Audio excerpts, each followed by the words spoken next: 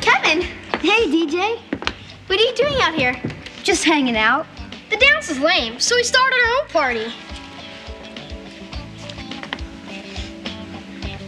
You're drinking beer. Yeah, tastes horrible. Want some? No, I don't want some. You guys aren't supposed to be drinking beer. Big deal. We're just having some fun. Try it.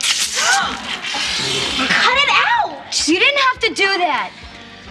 I'm sorry, DJ. I'll go get some paper towels. Why don't you guys just get out of here? You are so uncool. Oh, and you think you're cool? The dance was lame. Now we're having a party. Forget it, DJ. We don't want any beer. Yeah, we're only 13. DJ Tanner. Uncle Jesse. You're in big trouble, young lady.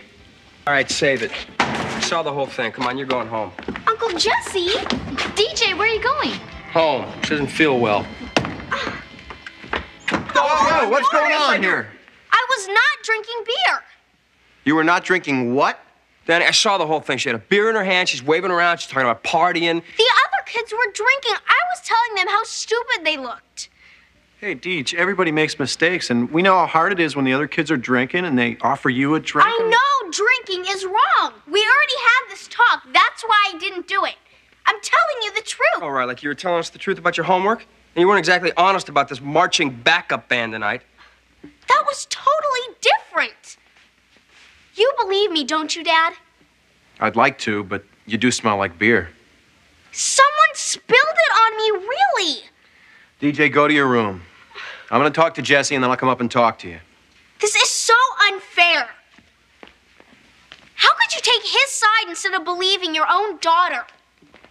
How could they do this? I was telling the truth. I don't deserve to be treated this way. I didn't do anything. What didn't you do? Doesn't matter. Nobody believes me anyway. Not Uncle Jesse, not Joey, not even Dad.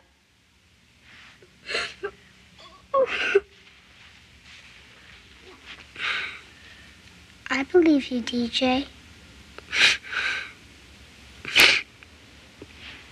You do? Of course I do. You're my big sister. And besides that, you were looking right in my eyes. When you lie, you look at the top of my head. Thanks, Steph.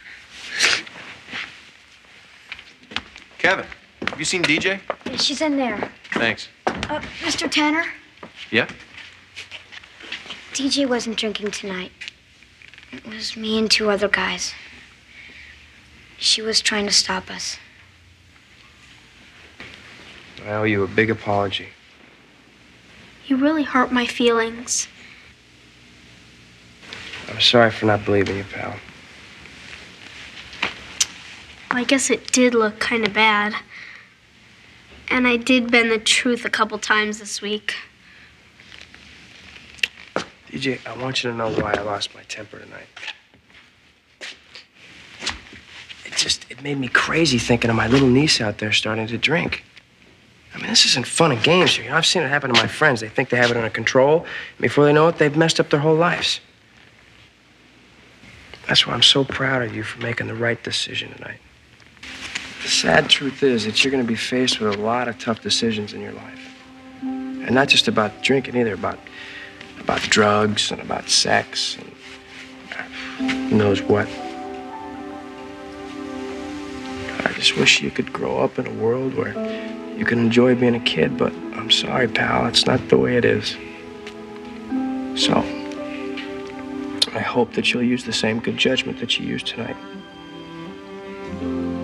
Because I never want to see you get hurt. I love you so much. Love you too, Uncle Jesse. Thank you. All right. Let's go home, huh?